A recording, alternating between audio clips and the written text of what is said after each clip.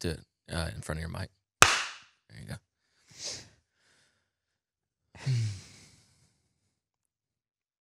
Heidi ho, campers! Ye. How when Liv is old enough that you can wake her up that way, how do you think she will react to that? Because I assume that the first time or the 100th time? She will begrudgingly get up after 100. The first time, though, do you think it will shake her awake, or is she just... I don't know. I could anticipate Liv being an early riser, like she's already awake by the time I'm coming in there. She's just sitting in her bed, like waiting, like, you're here now? All right, good. Okay. I wake my kids up by grabbing their feet. They hate it. Like pulling them off the bed. If they don't respond, I will grab them at the ankle and start pulling towards the end of the bed. Oh, I would hate that. I've definitely had water Sounds thrown on petrifying. me. No, Yeah. that's against the rules. Oh yeah, definitely had water thrown on me by my mom. I once woke up my best friend in 5th grade by putting his hamster in the bed with him. You know, it is really nice to be That's woken up by a unnerving. dog. That is a sentence that requires the story afterwards. It's an out of unnerving feeling, I would context. imagine. Out of context. We don't need any more. Just leave that with the listener. Save that for your episode. He got off. You can got fill up in the swiftly. lines yourself. All right. Speaking So we'll of, start recording now? Yeah, I guess. Yes, let's do that. All right. So we're giving Ben what he wants. We're giving him a whole episode. I would have bet Some my more next airtime. paycheck that's how you were going to start this. You sent me the text, sir. He was like, is After this you okay begged with for you? like 18 weeks in a row, like, dude, just let me talk about I'm really me. interesting. So the idea we have for today is stemming from an episode that's to come, and I won't tell you about it because I want you to be surprised and excited by it when it comes out of nowhere. But Next week. maybe I don't know.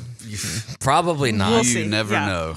Yeah, we've been trying to do the episode that we're not doing for about 6 weeks now. At What is it, least. Bill Gates? Yeah. Oh, Yeah. Yeah, he was supposed to come the week he went to Dax, and Dax won. can't so- wait to get that guy on the books, man. Anyway, Great. so we're doing this episode in preparation for Bill Gates. What does today look like? So we brought on Fauci. He's doing anything to everybody right now. No, we're doing Ben's story because I realized a few weeks back. I've had the idea of doing this for a while, but I was just kind of waiting for a slow week. And then here it is. Post awake. Last week Post- was Post a ice real storm. slow Post week. awake. Slow Yeah. week, yeah. Post Yeah. Yeah, a real snow week. Yes. Good. Was that pause so that the audience could laugh? Was that what that Yeah, so Yes, I want pause- them to be able to hear what I was going to pause say for now, laughter. so that their laughter could subside. Thanks, Ben, for This is a filling really that in. stupid episode already. So we're gonna do Ben's story. I realized a few weeks back that I really don't think you've shared. I wouldn't say your story in whole, but just a large section of your story outside of the staff circle ever. I think you've done like bits and pieces as part of like from stage? examples for your talk and stuff like that. Yeah. Talk about yours and Cammy's story with marriage and stuff like that. But Mm-hmm. you've never really like started from pseudo childhood Ben up until where he is now. So this is a series, like a 4-part deal. Yeah, we don't. Who are you? I'm gonna say, how long are Get we to here? know your pastor. Yeah, well, when I read the text message, I thought, okay, why would this be of any value? Because you don't want to put content out there that nobody cares about. But it does feel like when you're on stage a lot, and Austin, you could confirm this, that your life story up until that moment really informs the things that you see and teach and talk about, and the things you get passionate about in your delivery. And I realized after reading the text from you earlier today, Chase, that people listen to me all the time. They don't really have the backstory about why is this so important to this guy? Yeah, I would say they probably have a general idea of the kind of guy you are, but they don't really know like how that happened. Yeah. Because even I know, like, when I first came to Vertical, you were already here. You're a very different guy. Yeah, thank God. From back then. Yeah. You know what I mean? Thank God. Yeah. And I have all the details of how that's changed, but All that transformation. the people you're leading don't really. Yeah. Okay. So I'm going to need some help though, because we can readily admit I'm incredibly wordy, and I'll divert onto this thing that doesn't even really matter for the end game, you know. So where do we start? What do I need to talk about? So my thought, the way I think is always best, if we're not like doing the 2-hour version where we're really unpacking everything, if we're trying to fit it in like 20 minutes, then I think like general synopsis of personality creation when you're a kid. Yeah. Because that's important. Like what parts of your story motivate what you do now most? Yeah. Okay. Yeah. So In you your do childhood. kind of have to go back to childhood. with that. Right. So like it's like personality, milestones here, where we are now. I feel like it's kind of the general Yeah, I think I can do timeline. that. Okay. Yeah. Okay. So Where were you born? I was actually born in Macomb, Mississippi. Where's the Way which south. is Little down south of Brookhaven, Mississippi. Brookhaven. Brookhaven, which is Is that the proper way? It is. It's Okay. stupid. That's The where intern indigenous Zach people. is from, right? yeah. Is he from Brookhaven? It's supposed to be pronounced Brookhaven. He's from Bogachetta. Yeah. All right, moving along. This is going great so far. Sorry, my bad. Yeah. So Not even where you're I was born there, but my parents were living in Madison at the time when it was just a little farming community. It's the only place they could afford a home. But my mom's doctor was in Macomb because my parents are from Lincoln County, which that loops back in later with my opinions about race and racism and the history of Mississippi. And by my estimation, Lincoln County and surrounding areas were like the hotbed of a lot of the stuff that was going on, a lot of which is still unknown. But that works its way into my story later on when it comes to racism. But so I am the youngest of the youngest. My mother and father are both the youngest in their nuclear families. I'm the youngest by 6 years. I have an older brother who is literally a genius, really intelligent guy, double majored in college, is a law professor. So he graduated from law school and within 2.5 months was teaching at that same law school. Wow. So that informs a lot of how I feel, not because of anything that my family did, but Context. yeah, I generally have this feeling like I should know things already. And being such a younger person than my brother, and my brother being so intelligent, it's like I was in a house with 3 people that were all on the same page and operating as adults growing up as a child. And you didn't even have the book That's that right. they were reading from. Yeah, exactly. Actually, I make this a joke a lot, but I spent a lot of time overweight as a child. Loved Doritos and microwave brownies. Where do honey buns come in? Honey buns are like, if you're out of those things, Oh, okay. then you have some honey buns. So I've heard about your love for honey buns. yeah, which I don't understand why that's such a big problem because they are amazing. They are. No, I think it's not so much that they're a problem; it's how much you bougie them up compared to most Yeah, people. you really tried to class up a honey bun. Yeah, like I thought I was already kind of bougie by just like knowing that 8 seconds is perfect amount for it. But you're like, Right. you got to also put a little bit of room temp butter on there. So that yeah. So it's just there's a a whole whole thing. thing. So this all leads to like little fat Ben. Yeah, that's where it thinks. Yeah, you're the boundary guy. Okay, no, yeah. I was just making sure I knew. So guardrails. So you're fat. Yeah. Yeah. So Austin. overweight before I found sports, which that'll come in in a minute as well. But overweight, and my father was the principal at most of the schools that I went to. So Interesting. there's a really bad combo. It's like the worst version of working for your dad. Oh man, yeah. So Was your dad one of those guys that showed? Because we all played for these coaches that had the sons on the teams. Was your dad one of those guys that showed a little bit of favoritism, or was he the one that was like even harder on you because you were in the general vicinity and he wanted to make sure that they knew that he wasn't? There showing is no favoritism? Yeah. nepotism. Yes, that he was latter. That guy. He was Yeah. that guy. So there was no like star student. Like none of the awards went to my dad's kids. Yeah. He's just like, no, that's not going to happen here. So and even like passing in the hall, he was Mr. Derek. He wasn't Dad. They were just really specific about that because he had seen it go wrong in other places, and so that was a little odd. Yeah. My dad's there, but he's not there. Which isn't a larger theme, but so long story short, there was just a lot of. I grew up in a fishbowl, and I wasn't like the star athlete or the beautiful kid or anything like that. So I initially started very young in life trying to figure out, okay, how do I camouflage? How do I earn my place? And I feel behind here, and I don't know the jokes that other people know. The main story I tell to describe this is my dad came in to our house one day after work, and he was talking to my mom in the kitchen, and he goes, "Can you believe Roy Orbison died?"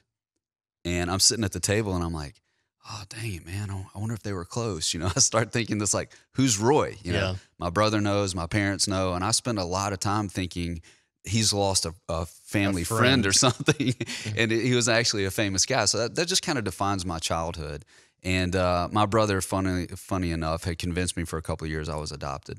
And all good brothers do that. Yeah, he hates that I tell those stories. But he literally walked down like the wall where all the family pictures were. And I'm like, I'm not adopted. That's me as a child. And he's like, no, haven't you seen at the drugstore the pictures that are in the frames? Oh, no. And man, he did a great job. Really smart guy. He really convinced you. Yeah. So just kind of feeling smart. Yeah. Kind of feeling out of place. Worked out the litigation very early on. I wonder if I could try that now. Very convincing guy. So let's fast forward a little bit, making the turn to getting to the middle school years. My dad takes a job and is no longer the principal at a campus, but I was still going to school there. So now I'm the kid whose dad used to be the principal who isn't there anymore. And that was a pretty difficult year. I end up transitioning after that year to a different school in a different part of town, and that's where things got really ugly. I went from a school of mostly blue-collar people on one side of town to the epicenter of Northeast Jackson. And describe Northeast Jackson in 2 sentences or less. Everybody gets exactly what they want, whether they can afford it or not, by any means necessary. Was my experience. Okay, so I have to be very clear about this because I have lots of friends who still live in that area. I'm not trying to be demeaning about someone from Northeast Jackson. That was my experience when I got there. When I got there, I went to a party in junior high school, as we called it at the time. I got lost in the house. That's how big this house was, You were just looking for a honey bun. Yeah, I'm like, where do they keep the honey buns in this Can't place? even find the kitchen. Yeah, where is the room? Different. This house had a player piano. Do you guys know what that is? Yeah.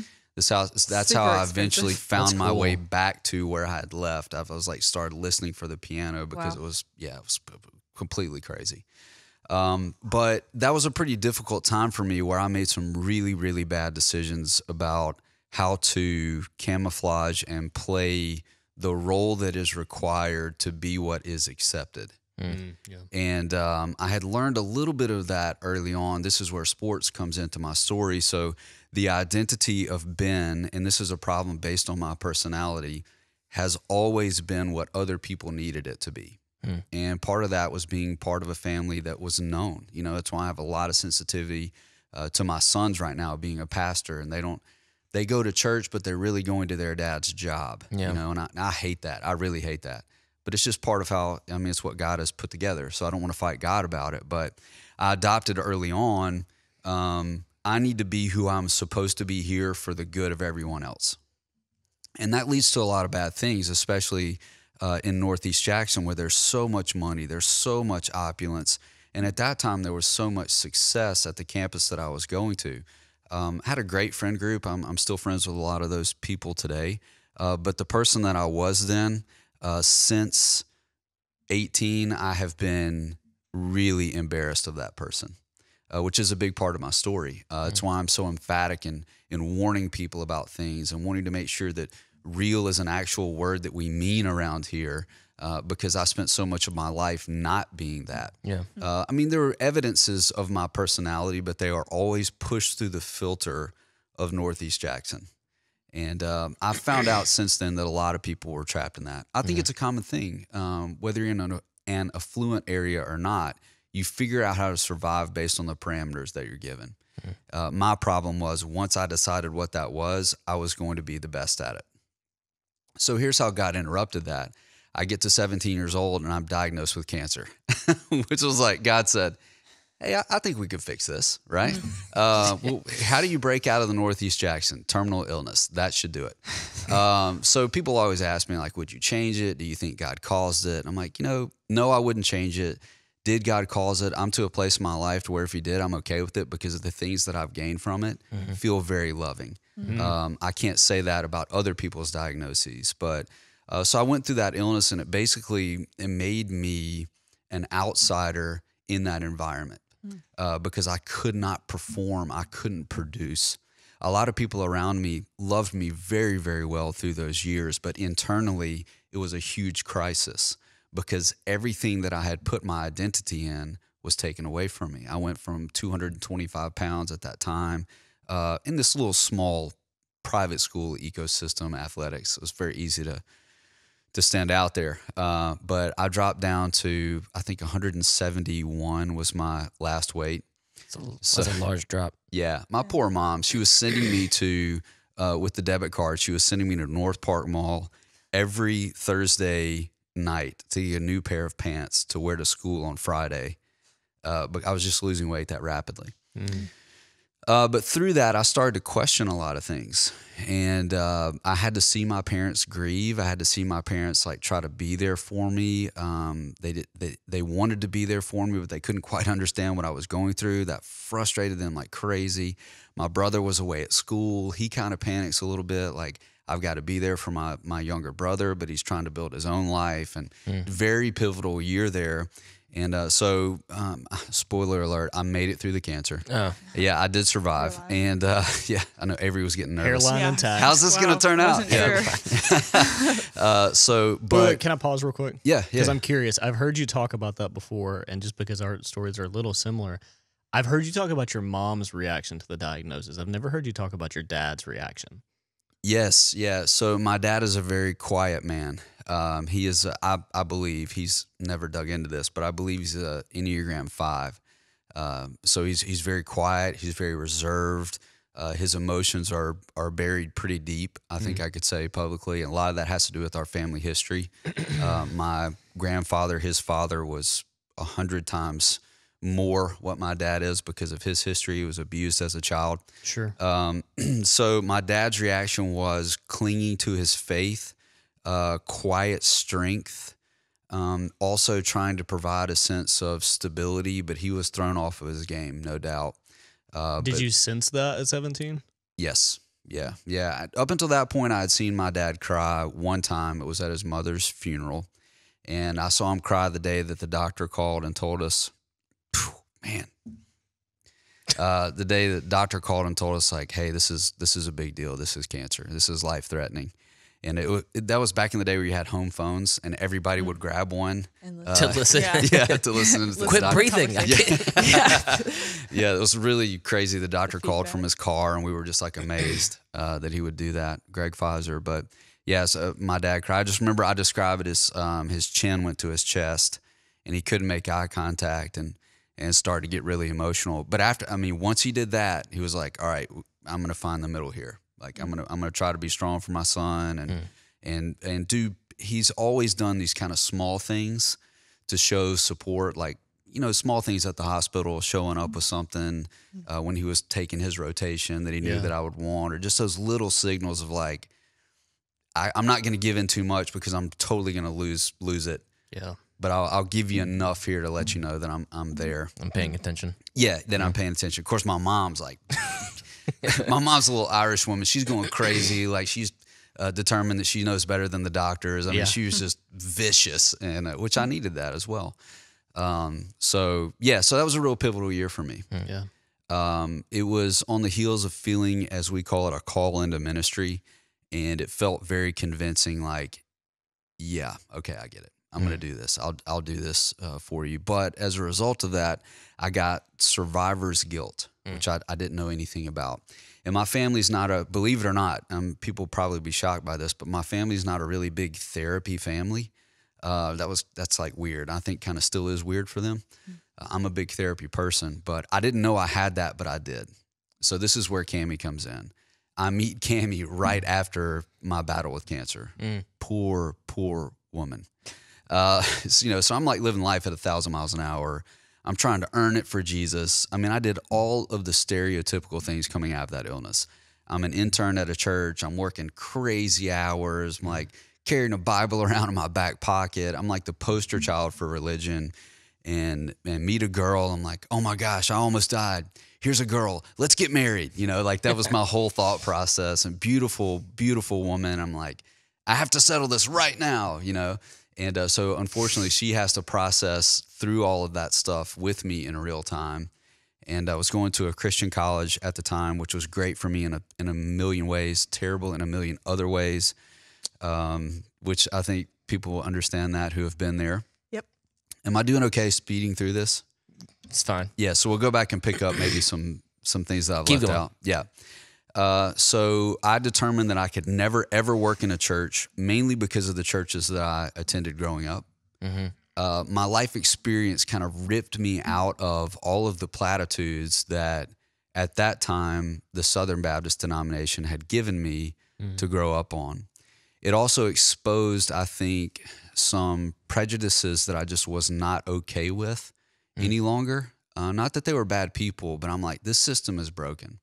And I can see it at 17 years old with the thing that I'm struggling with. Like, if one other person tells me that God's going to create some beautiful things out of this diagnosis and my catheter and surgeries, I'm going to hit him in the face. Yeah. And if one other person quotes to me, I know the plans I have for you, declares the Lord, I'm going to hit them in the face twice, you know? And like this, it just felt like when I was going to my faith base, they weren't giving me what I needed in that time, which that plays out in how I operate my job here.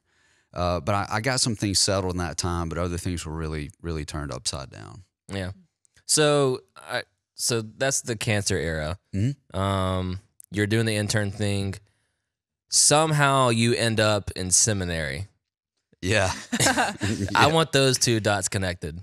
Okay. Yeah, so I was going to Mississippi State as a communication major because all my friends were going there, and I could be anonymous there. I ended up at Mississippi College because I just couldn't shake the feeling that God really wanted me to be there, and I really did not want to be there. But some things worked out to where I could go there with some scholarships and things, and thank God for that, because the men who were and women who were teaching religious stuff there helped me. They helped me really decode the stuff that I had learned up until that point that was really incorrect about the Bible and God and Jesus and community and all of those things. They were just really rebellious people. And a few of the professors there told me that I should go to seminary. And I thought at that time, well, that's really what you're supposed to do. You have to do. If you're going to work in a church, you've got to go do this. And but they pulled me aside one day and they took me to coffee, and they said, you don't want to go to these particular seminaries. I said, why not? Great insider knowledge. Yeah, there's a big story behind it. But the main thing they said, and I'll never forget this empowerment, they said, we know you, we know the way that you think, you will never be happy at one of these places. And we're more concerned actually that it'll change you. And we don't want that to happen. That statement says like 16 different things that Yeah. are It was a supporting huge supportive of you. affirmation. Yeah. Huge affirmation. You know, because inside at this point in my life, I'm still just a fat kid that survived cancer. You know, and even worse than that, when you survive a life-threatening illness, people just give you all kinds of credit that you don't deserve for your maturity and your life story, and oh, look at what God has done in your life. And you're like, well, I'm still kind of pissed at God, but if you want to make me your poster child, all right. Well, and then you go to a seminary that only more empowers you to. Well, I mean, we don't. Yeah, it can be dangerous. That's next episode. It can be very dangerous. So I don't need to be here for that episode. I actually ended up. Fast forward, after that meeting, one of the professors there who taught at this college, he taught homiletics, which is basically preaching. Yeah. And fancy names for things. That's Darn. It's seminary. literally so you can say, yeah, I study homiletics. Yeah, And they're like, that's what the wow. tagline for You did seminary that? should be. I Fancy can't even name for say things. that. Yeah. So smart. So he pulled me aside and he said, "Look, there's this place it's fairly young at Baylor University. I really think you should check into it." And I looked into Asbury, which Bill Blair knows a lot about. Is that where did Bill go to Asbury? I actually grew up around Asbury. One of my favorite humans teaches at Asbury. Yeah, He's the guy that told me Dave Ramsey isn't a Christian preacher. Also, great advice. Yeah, that's actually not what he does. Oh yeah, my But gosh. you ended up at Baylor. but I ended up at Baylor. Yeah, and at Baylor it was just more of the same. This seminary started because another one was taken over by political coup, and the professors were locked out of their offices, and they made their way from Dallas down to Waco. Well, and for those that don't know, Baylor's seminary, Truett, right, is very taboo in Southern Baptist circles. Yeah. I had a guy. Some would say they hate it. Well, like when Ben Yeah. told me he went to Baylor, I was like, oh. Yeah. That's why you work here. That's me, the rebel. Yeah, I had a guy pull me aside before I left to go out there, and he said, "Man, you don't want to do this. You'll never work in a church again." And I said, "If it's a church that you're a part of, that's great. If that's the kind of mentality that you have." Crazy how right he was, but we'll get there. Yeah, that's exactly correct. Yeah. So I don't know where we go The from man here. was a prophet. Yeah, he was a prophet. Yeah. So you make it to Baylor. I think we've kind of established all the stigmatism around it, for better or for worse. Better. Yeah. Tell me about. All right. So spoiler alert: you reeling Cammy during this time. By my hardest. Yeah. Yeah. There's a long story there that I don't think. I think that's just It would more. be More more- that's yeah. more of a rom-com story than a. Be more than part of entertaining radio. if she told it. That's what I That's was true. just Maybe we'll thinking. That's what I was just thinking. That's a good idea. All right, so you're in Foreshadowing. Baylor. Cammy's with you. What are the things that are happening in Baylor that you're learning that are affecting you now? Were you a part of the cult in Waco? No, just missed it. Yeah, that was Dang. right after, right? Just Yeah. Yeah, I missed- was hoping for just that. missed it. Yeah, you could not visit. I don't think you still can visit. There were federal guards at the entrance, so you can't go out there. Crazy. Yeah, but Tax dollars. it was still over the city. That feeling was still over Waco at the time that I was there. But I will tell you the main thing that I'm learning at Baylor is how much I actually don't know, which is important for a young Baptist kid to understand. There are lots of things that you don't know, and there Northeast Baptist kid. there are the Northeast Baptist kid. There are lots of Northeast people out Jackson. there that are smarter than you. And I run up against some people, men and women, which is particularly important in Waco, that really have a profound effect on my faith. And one of them was actually the pastor at the church that I attended, along with all of my seminary professors in downtown Waco, Julie Pennington Russell. I think she's in California somewhere now. But she was actually the pastor at the church that we attended, and her ability to interpret the story of the Bible was just unparalleled. And a lot of the professors there, obviously brainiacs, but in a different kind of way. They weren't ivory tower people. Yeah. They had their feet firmly on the ground. One of them is the dean there now, Todd Still, and took a trip with him to Turkey and Greece. And I was just learning there's so many things out there that I have definitive opinions about, but that's only because I have very limited knowledge about those areas. And that was the value to me, for seminary. Thanks for joining us for the first half of Ben's story. Join us in episode 45 next week for the second half.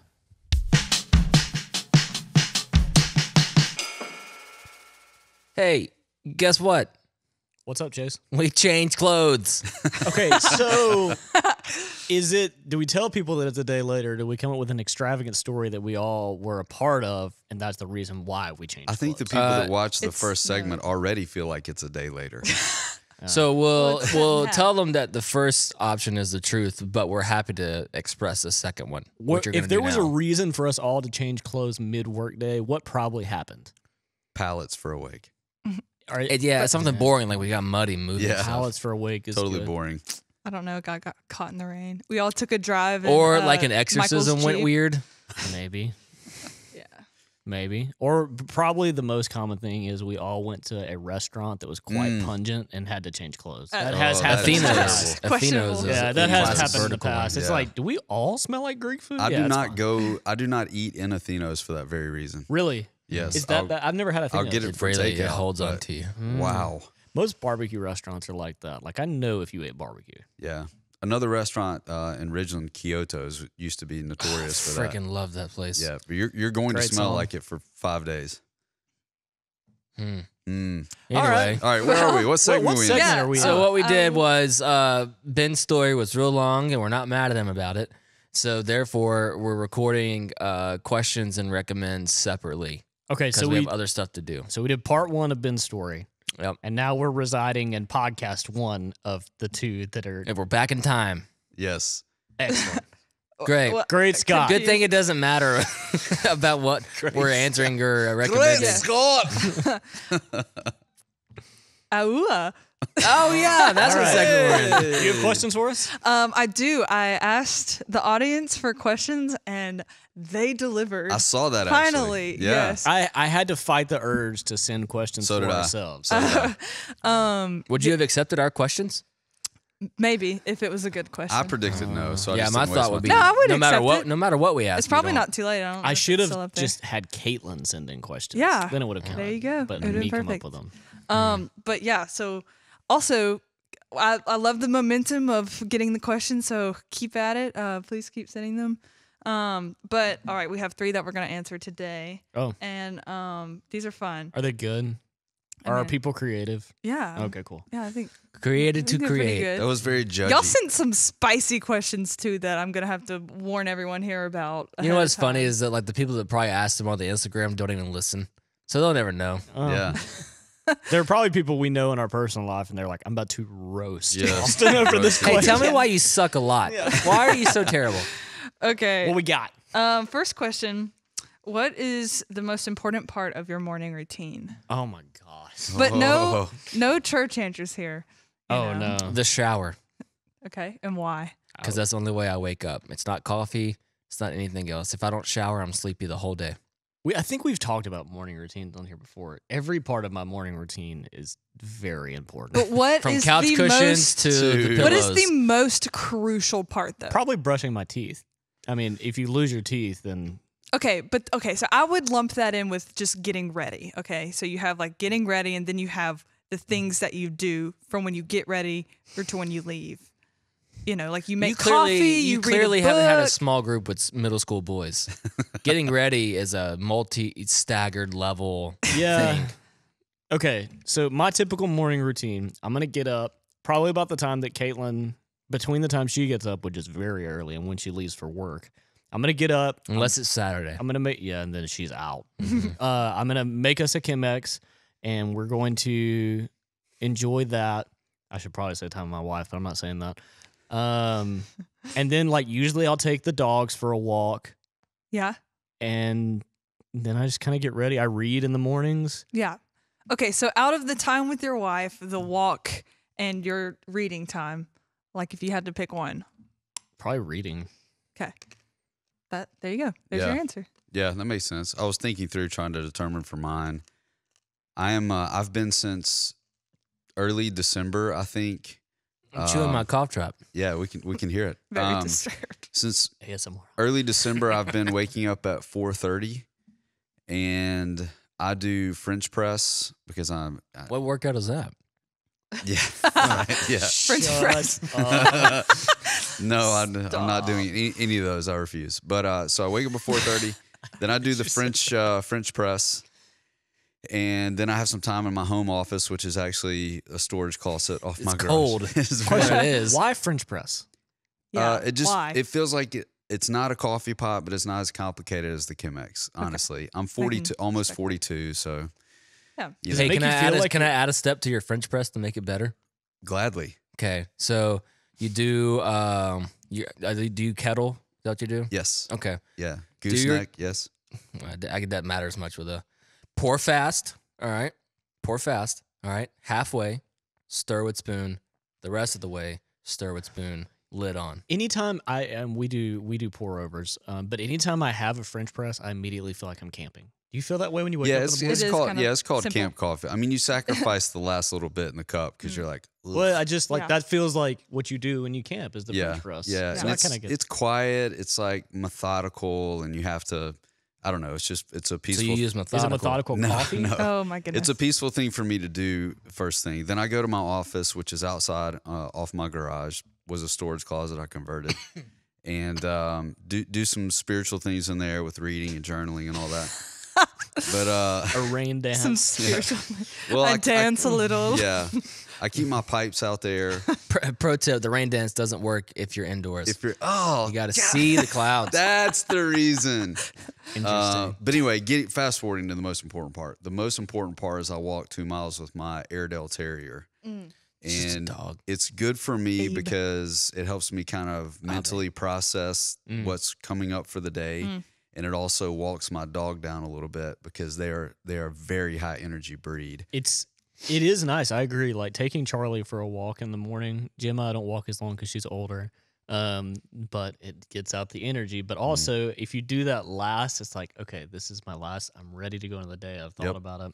Yep. I also find that the Chemex is like that. Like when I do a pour over, yes, it's slower, but kind of like you're saying, it's like a methodical thing that you do first thing in the morning. It's kind of Muscle It memory. kind of works your brain. yeah. yes. Yeah. That's what I do with my beard. Your beard, Your beard's methodical. Oh, Okay. beer. Brushing it. beard. I thought you, Yeah, it no, literally sounded brewing like you the said beer. Yeah. I was like, Like, you wow, have I did not know this. You have a beer every morning? I won't drink at night, but in the morning. That explains a lot. More of a morning Yeah. drinker. So Avery, as a type 4, I would love to hear your most important part of your Oh, I morning forgot routine. about Avery. Yeah, I mean, I feel like y'all could have guessed this. Wait, what time do you get up 10 minutes On a before work I'm day. supposed to be on a there. work day? When do you typically? And that's not Wednesday. it depends, like 7 to 7:30. Dalton gets up at 5, so sometimes that wakes me up. So do you ignore your phone until you're driving to work? Usually, yeah. I don't sleep with my phone. I keep my phone in Oh, the no, room that's for fine. that same reason. Yeah, I mean, I just kind of need time to not think about what I have to do that day, because if I start thinking about everything I have to do, then it makes me anxious. That's a good and practice. I just need to That's smart. like have time in the morning. You should wake up early. Yes, I probably could wake up early.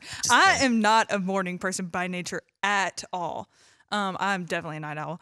But yeah, I mean, if you know me, you know that I love coffee and that I used to work at a coffee shop. So What if they don't know you?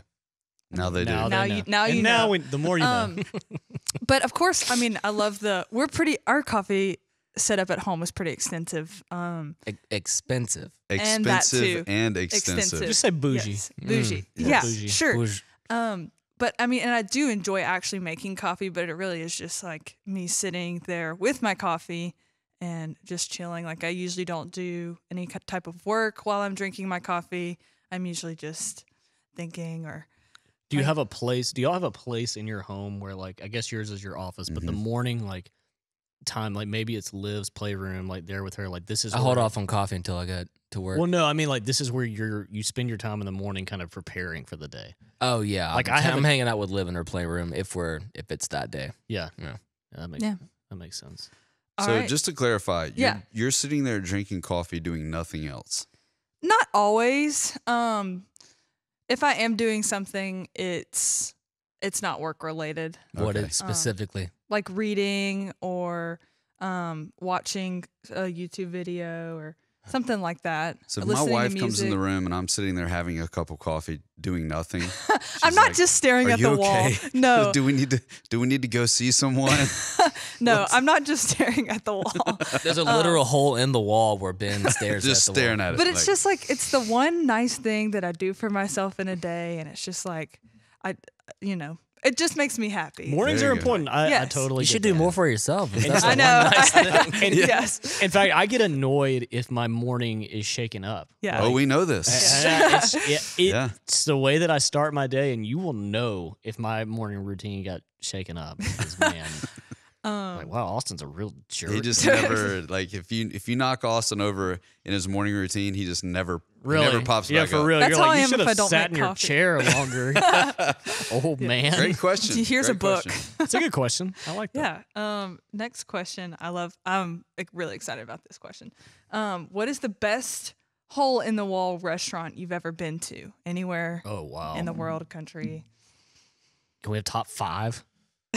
I don't know if we have time to discuss. I them. mean, is it local or just anywhere? anywhere. Sounds anywhere. Yeah. Yeah.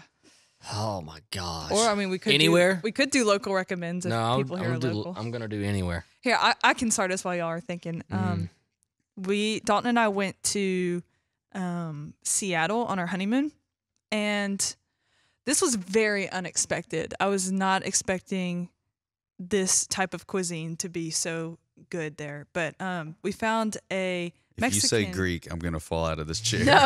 No, it was Mexican food, and oh my goodness, it was so good. It was called Barrio In Seattle? and yeah, Oh. I don't really know where in Seattle it was. You can look it up. But oh gosh, I don't even know. There wasn't anything like special. Like it wasn't like they had a special taco or something. It just It was just their good. food was just so good, and I'll never forget it. We actually went there twice because I was like, when's the next time we're going to be in Seattle? Like we need to come back and eat here before we leave because it was so good. I find that I appreciate restaurants more that are the way that you're saying. It's not that they have this special thing they do. They're just the food's good there. Yeah. I mean, if you can master the simple things, I feel like that says a lot about you as a chef. I prefer going to small restaurants that have a very limited menu because then you go in and you feel like, oh wow, that's all they have. But they do those 5 things Really well. Yeah. So I'm here for that. Anything come to mind for you, Ben? Yeah, actually, believe it or not,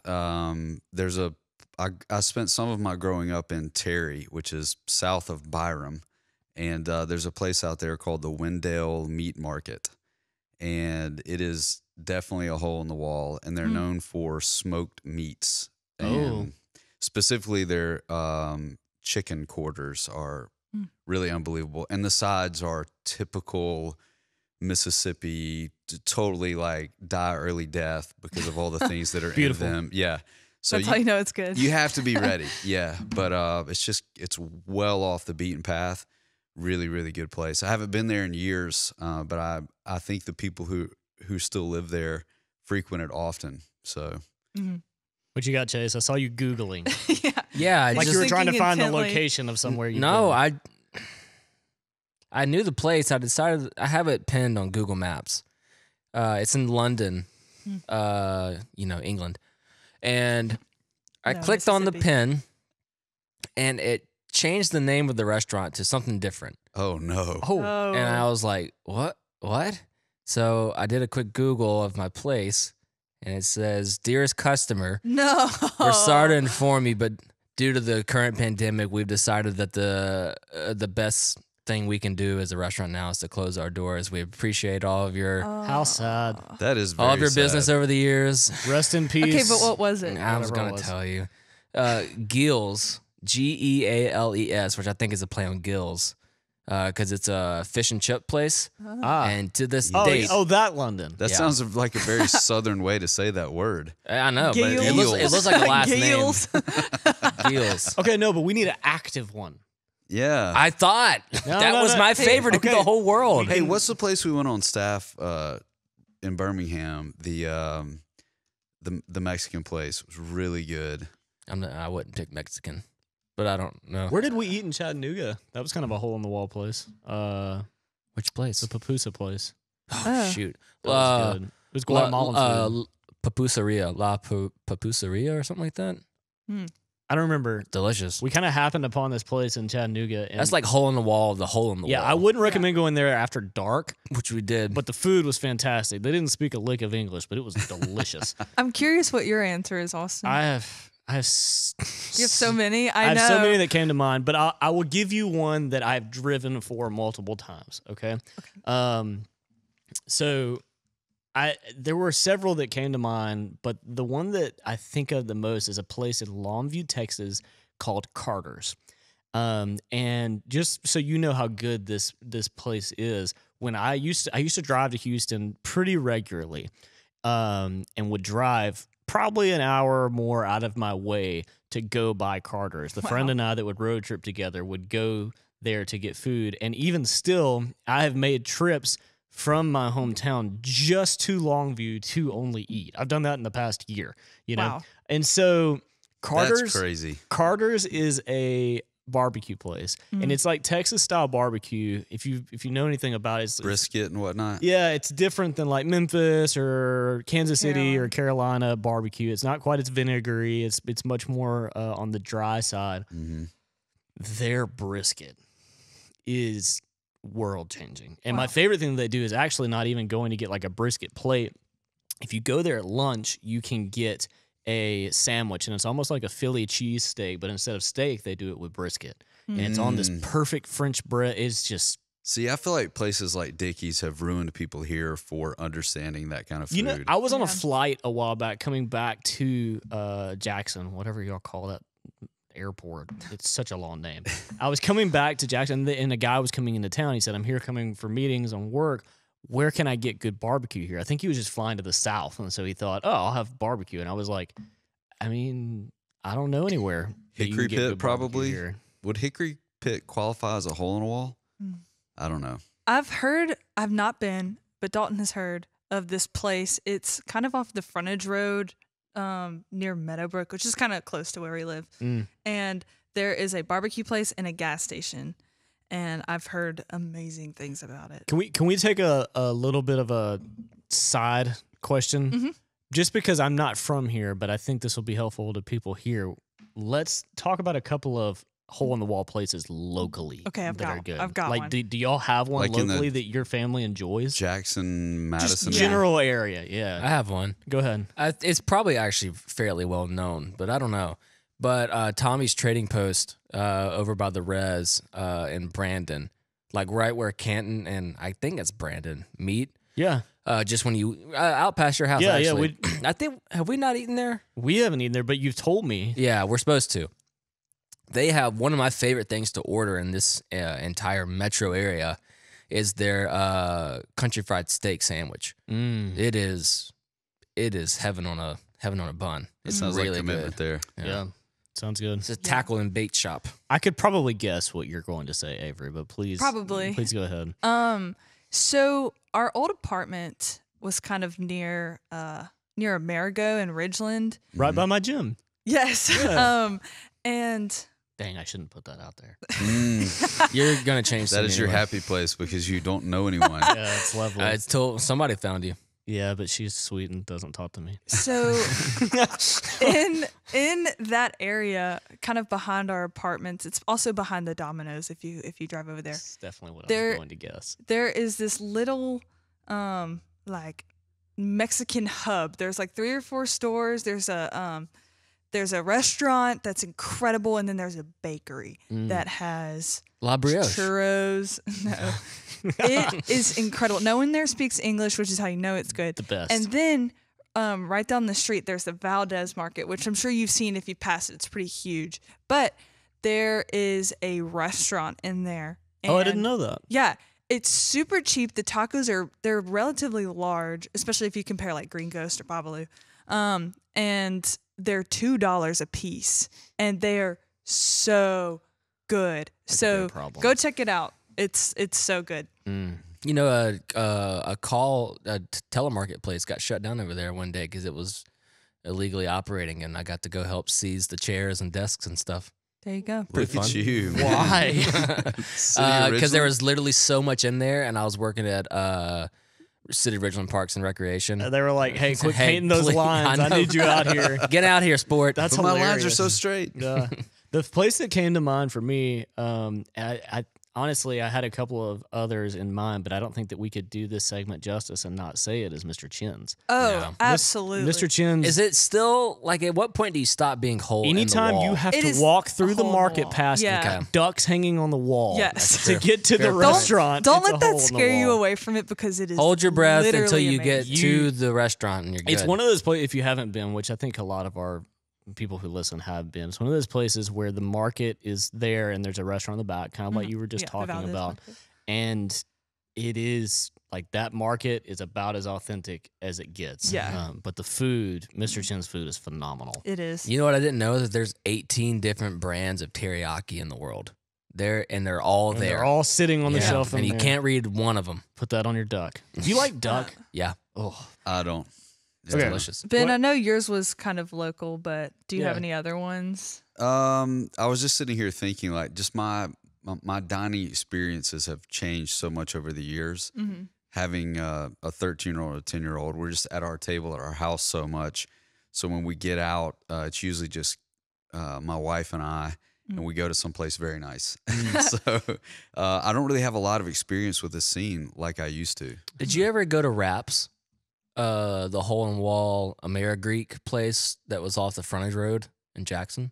Mm-mm. Okay. No, I went. think You know, Davis there was took me. like there was Stamps was a place for a while that people would go, and yeah, I mean, I did a lot of that when I was younger and working, like hitting those spots up for lunch all the time. Right. Yeah. You know? That's kind of the vibe. Yeah. Yeah. Yep. I get it. Awesome. Good question. Yeah, I know. I was super excited about that one. This last one is also, this is a total turn. If you have one, what is a near-death experience you've had? Cancer. Okay. Oh, you beat me to it. Those who listen to the first, I mean, get yeah, it. I guess we've heard Ben's. Oh, Yeah, I have more. I don't know if I that's have in the- more as well. Yeah. I'm kind of choosing. Even if it's not actually a near-death experience. Yeah, let's say it how can like be is it relative where to you how maybe near you were? thought you were gonna die, or a super dangerous situation. This will be quick, so I'll tell it. I was a chaperone on a rafting trip in college, and there was a place where you stopped and like got on the falls, and you could go over the falls. It's Turtle Falls or something like that, and it's not super high, but it's high enough where it would be really fun to jump and dive off. And you know, and I asked the guy who took the trip every year, if, you know, is it safe to do that here? He's like, yeah. He's screaming over the falls. Yeah, go ahead, man. And come to find out, he didn't hear what I was actually asking. Oh my goodness. And I dove like head first. Oh my goodness. And I remember my hands hit the rock underneath the surface of the water, and my waist was still out of the water. I remember having that thought, like, oh my gosh, It's I'm shallow. about to break my neck. This is it. Yeah. And thankfully, I had over rotated a little bit, and I was able to kick my feet. But after that, I stood up, and my waist, it was about waist deep, and I dove right onto it. Jeez. Wow. So that was probably, terrifying. out of all the cancer funny stuff, that's probably the closest I've come to actually dying. Wow. Yeah, it was bad. Jeez, that would have sucked. I hope my parents don't watch this. They don't know about that. Do you have one too? We used to go cliff diving in Arkansas, and I had a good friend that broke his neck doing Goodness. it. Yeah. That's why I asked before. I'm like, I know people get injured doing this a lot. Is it Yeah. safe here? And Is he's it like, safe? yeah, give me the big give me thumbs the up. In your Wow, he's defense- confident. in It's a your lot defense, of fun. Yeah. It really is a lot of fun. Yeah. Man. You got one, Chase? Kind of. Okay. And there's situations like there was one where I was younger where like I wasn't great at swimming yet, and like I like had a panic moment out in the deep end, and like literally was like coughing up water by the time I got to the side. But that that was is like terrifying. I was like 4, so you know. But still, that is Yeah, it was terrifying. scary, You but made it to the side on your own? yeah. Wow. Well, like I couldn't yell out because like there was taking on water water. there, yeah, Yeah. so no one could hear me. It was also after a dude pushed me into the pool, so I Mm. still hate him to this day. You know who you are. I Have could you tell, I seen could our say his name series right Dead now. to Me? Stay tuned. It's a quick one is I was on my way to Pickens with a friend of mine who he had moved there, and his family had a house that was paid off, and so they still had a home up there. And so we were going up there to visit, and I had the bright idea. I said, dude, what if we like put it in cruise and like switch spots while driving? And he was like, that's a freaking great idea. I was like, yes, it is. This was senior year. And so I'm in the passenger seat. We're in his truck. I hop in the back. Oh my goodness. As he hops over to get in the passenger seat, his knee Hits it. catches the, Of course the it steering does. wheel. Yes. And we're on a bridge. Oh, I'm So, anxious thinking about this. No, we got pretty close, but like it immediately jerked us towards the railing, and I had to grab the wheel before I was even in the seat and pull it back. So from a distance, it probably just looked like he was texting and driving and got a little swerved. distracted, but in reality, we were about probably 2.5 seconds from 80 miles an hour into the side of the. You pulled it off, though. Oh yeah, There you Yeah, go. still here. Oh.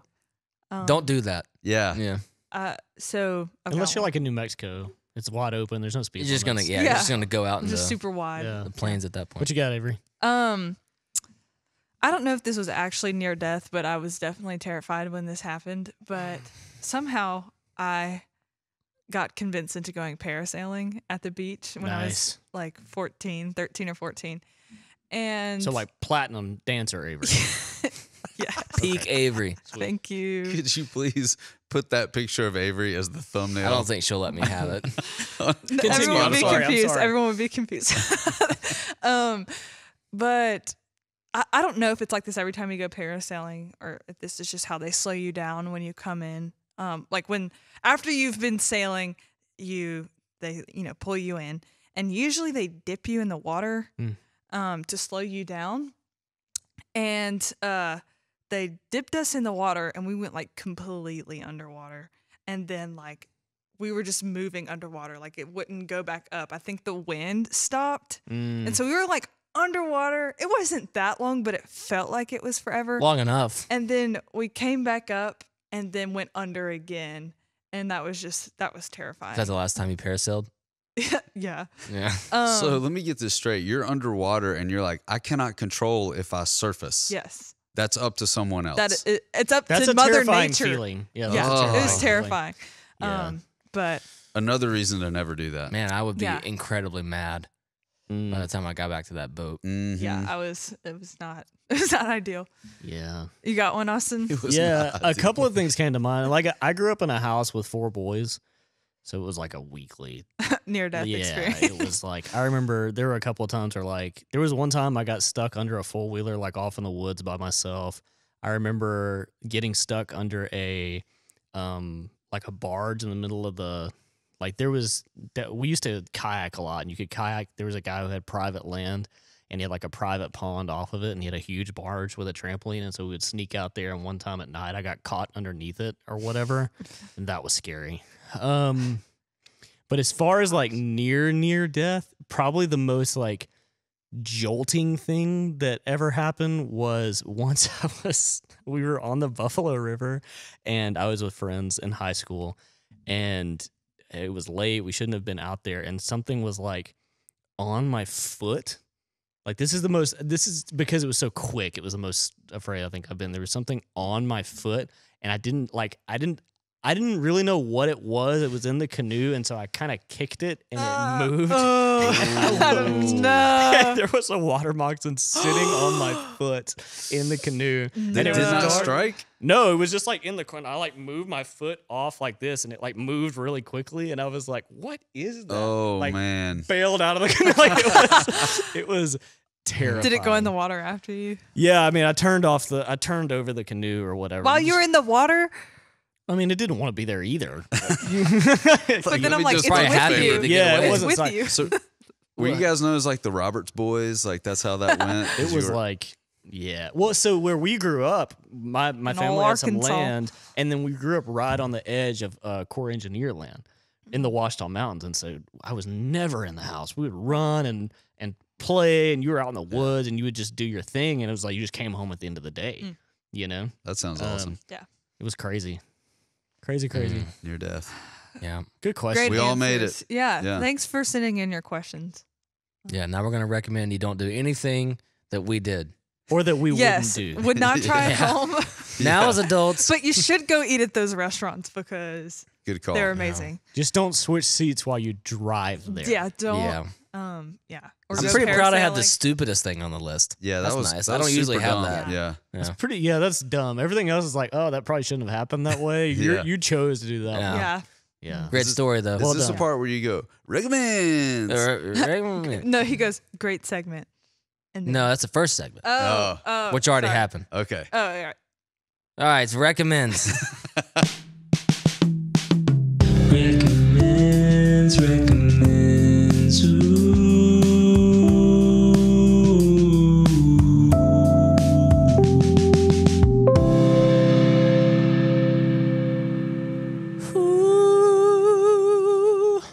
Was that it, Avery? Did I do it? It was probably close. Yeah, I think so.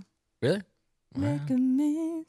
Yeah. Yeah, that was it. See. Yeah, it's probably a little sharp, but alas, we don't care about that. We care about recommending things to you.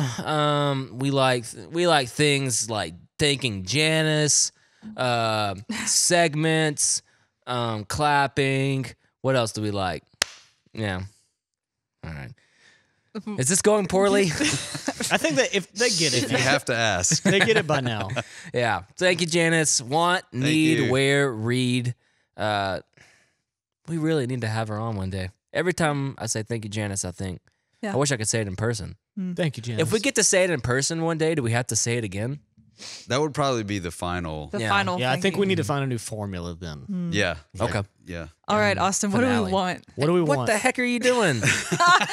Avery, whose podcast is Oh, that? sorry, Lee. sorry. I thought the segments bled over. Well, I thought I had read. No. Oh, You No. want. Oh, okay. Want, need, where, read. Okay, so want. I thought of one, and I was actually I recommend this to almost everyone that also uses an iPad regularly, and I think I actually got this from Ben. But my favorite app on my iPad is Notability.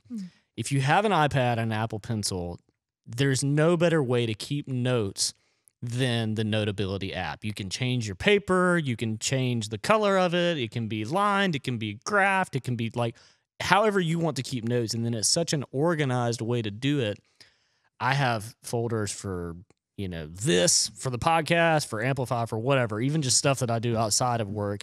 The Notability app is so handy. Oh, yeah. And you can just mirror it up on a screen during meetings. It's so It fantastic. makes you look twice as intelligent as you really are. It's because it straightens your lines for Oh, yeah. you. Oh, yeah. yeah. it So like gets- you're up there writing, and you're like, wow, that guy has a perfect circle. Nope. And you're like, no, it's just the app. It did it. Yeah. But it's great. Also, with the mass introduction of the smart PDF now that has links and things, So handy. you can put that in there and PDFs are freaking. So you can just throw it in and fill Sweet. it out. It's great. Yep. I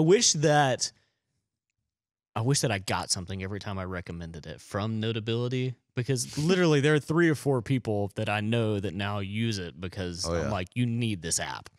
solid want. Yeah, it's good. Wait, so you want this app? You want Yes, it. you Oh, want okay. it. Yeah. You don't know it yet. I was finna Once say you that. have it, you'll know You'll that need you it. need it. Yeah. Like and heroin. then you can read it and wear it. You want Same heroin, but exact eventually principle. you'll need it. Yeah. All right. You thought you wanted it. Oh no. I love Sorry, this podcast. We're going to have to put a trigger warning on this Yeah, podcast. they're gonna start putting an Local E church beside makes us. jokes about drugs. How could they? Clearly I'll they tell you haven't been how, here. just like this. Lighten up, everyone. We were not saying that you should do heroin. It was just a joke. Anyway, Now that the election's done, we make drug jokes. yeah. Go ahead. Need. We love you, Bernie. All right, need. Mine's pretty good because this is. This Got him. is. I'll get the inbox for that, though. Somebody will welcome. email me. Yeah, Austin, I can't believe you would say that. Yeah. Here's something you need. This is an underrated one. Probably because a lot of people have it, but if you don't, you should try it because it can really get you out of a pinch. Okay, you need an outside of your garage code opener. Oh, I've always wanted one of those. Can It you can't- retrofit that?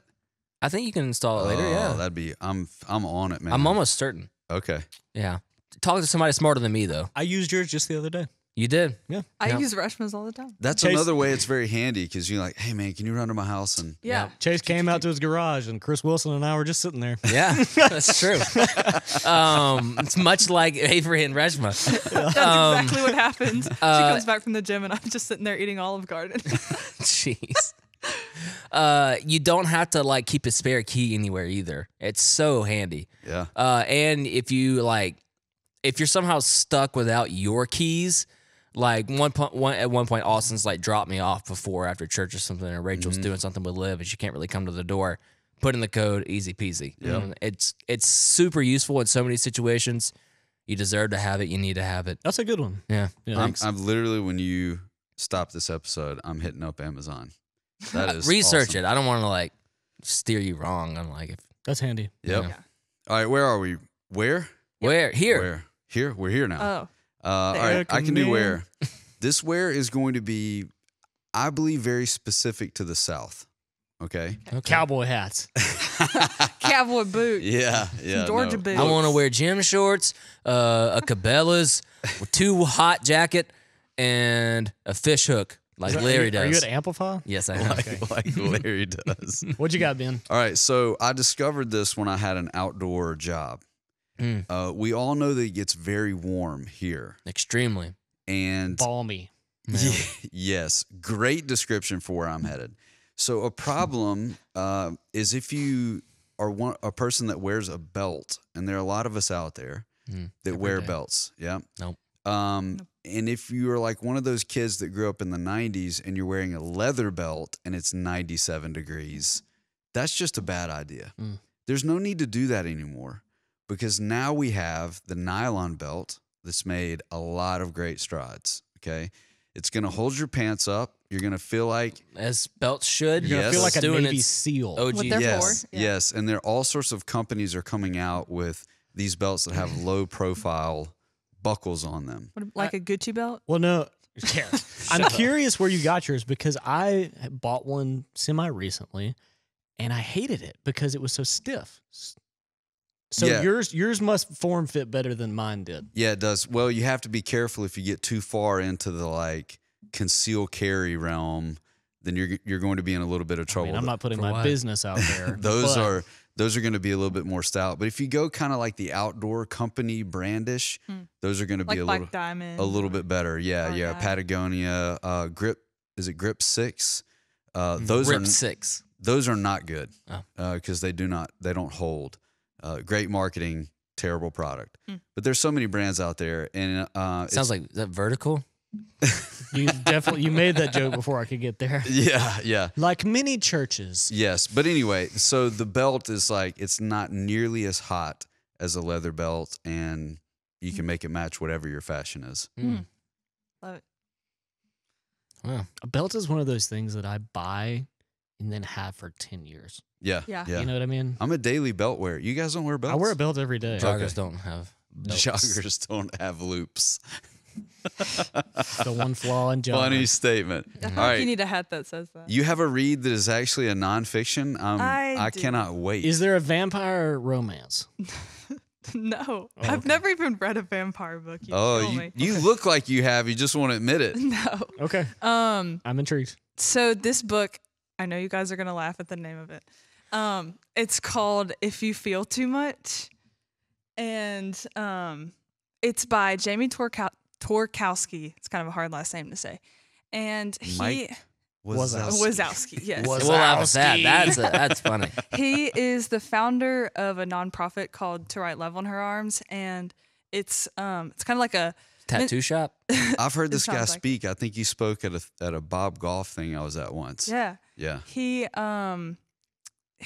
so the nonprofit, it's kind of it's a mental health awareness and like suicide prevention organization, and it's kind of just his story and how it came to be, and it's an incredible book. It is really good. So I recommend. What's the title again? If You Feel Too Much. If You Feel Too Much. Mm-hmm. Solid. Yeah. So it's nonfiction. Mm-hmm. So what is it about? It's about his story and just kind of how he how the organization came to be and how he got involved with it, and Gotcha. It's a kind of what made true- him passionate about it. Yeah, things like it's that. it's one of those true stories of like, this mattered to me first, and I had to pace through this. Mhm. So now I want to help other people not have to Yes. have the fight I had, feeling alone in it and all Yes. that. Yeah, Gotcha. Absolutely. yeah. And if you follow them on any of their social media and see the stuff that they do, it's all great. It's a great organization. Cool. So- He you should wears a check it out. cardigan very well too. He Just- does. Yeah, It's a hard He thing does. to do. it is. It's very difficult a to. gentleman. Unlike a belt, a cardigan is a little difficult to wear. But it could also help with concealed carry. That is Is true. he muscular? I don't think He's muscular bald. guys wear cardigans well. Yeah. I think you got to be a little. It's because the little thin. pectorals peek through the cardigan. Yeah, it You know, feels it's not a great weirdly look. shaped. Yeah. it's not a great look. Not often do your pecs make you look worse, but when you wear but a when you cardigan, Wear a cardigan. yeah, Yeah. Yeah. It's a pullover, but thanks yeah. for noticing. You remember? You Interesting. remember Coney 2012?